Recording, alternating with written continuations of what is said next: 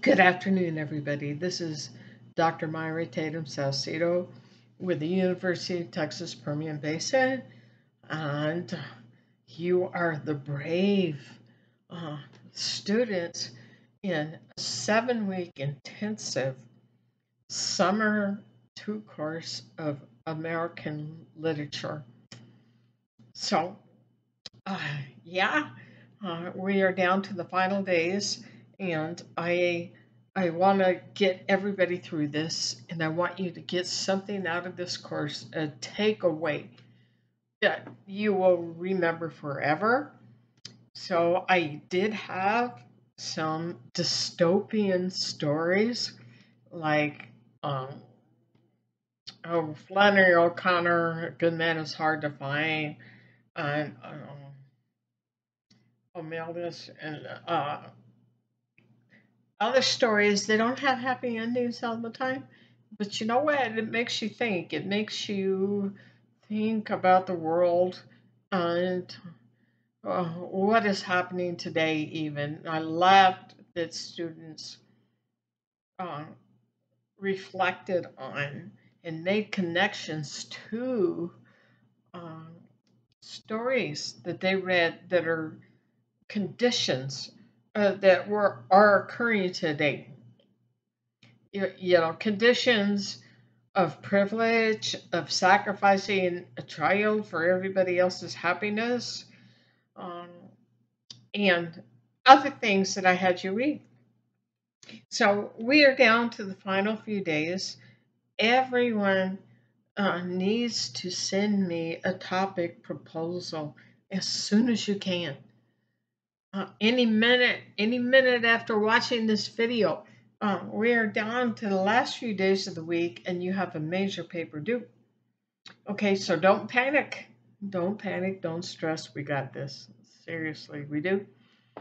If I have written in any of your assignments or um, discussion boards or paper drafts or anything that you just nailed something, you just made a statement that would make another paper, go with it. Take that strand, um, take anything you've written about it. If I need to open discussion boards, reopen them for you, I will do that, so you can take things you've already written and build a paper from that. In other words, you do not need to stare at a blank screen and start from scratch. You have already been doing research. You have already been completing complex readings and analyzing them.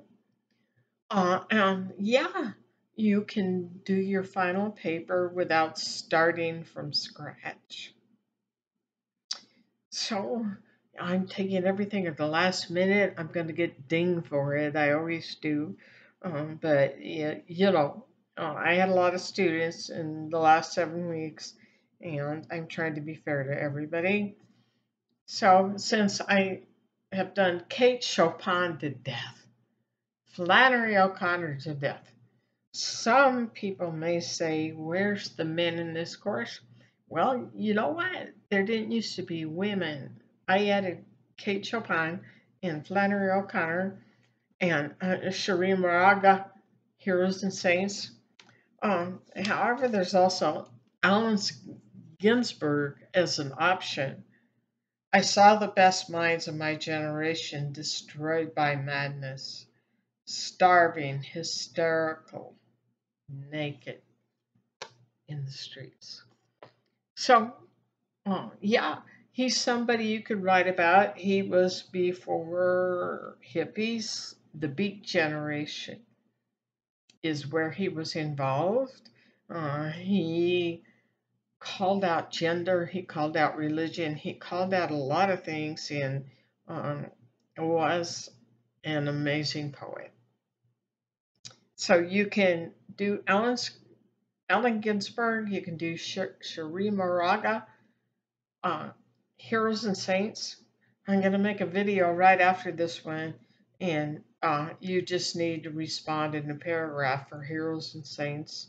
I regret there's not a lot of time in the 7-week course to read an entire play, but her play is just miraculous. It has magic realism. It talks about pesticides, uh, uh, and how migrants were impacted by pesticides, giving birth to babies that were deformed, having cancer, and it's still going on today. I will send you a news article about pesticides being sprayed on migrant workers that happened last year. If you want that, if you want to write about that. Also, I have included Tim O'Brien. He wrote uh, this. This is not a true uh, novel. It reads like it is, and he tells the story. Um, how to tell the true war story in here. He was a Vietnam veteran. So, yes, he took from his life. Oh, okay. So, how to tell a true war story? Um, it involves the fact that when trauma occurs, a bomb goes off, somebody dies next to you, a major crisis occurs, that you will have gaps in your memory. There will be a blinding flash. You might look away for a second. And uh, how do you fill in those gaps? I am working with military veterans on this right now. Um, and I see why people write fiction instead of nonfiction. And how to tell a true war story, you can look up things like trauma in writing as keywords, trauma writing, and gosh,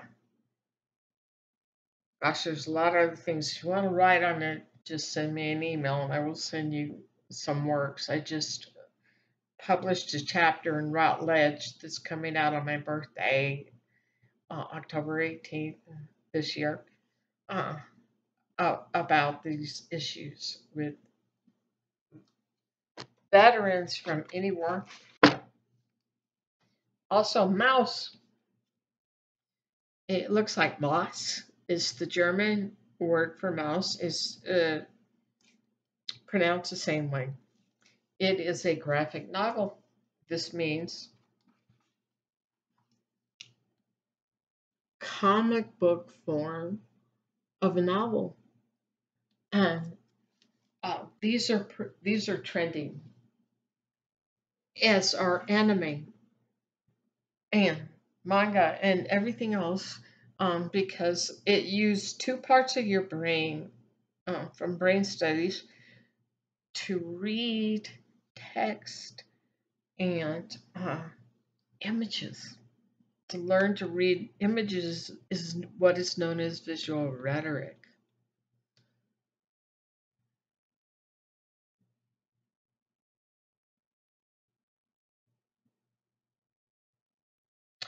Very strange. I just got a notice that everything turned off for what I was speaking about, but no, it did not. Mhm. Said, you're just taking a photo. But, anyways, Mouse, I will help you with that. It's about the Holocaust.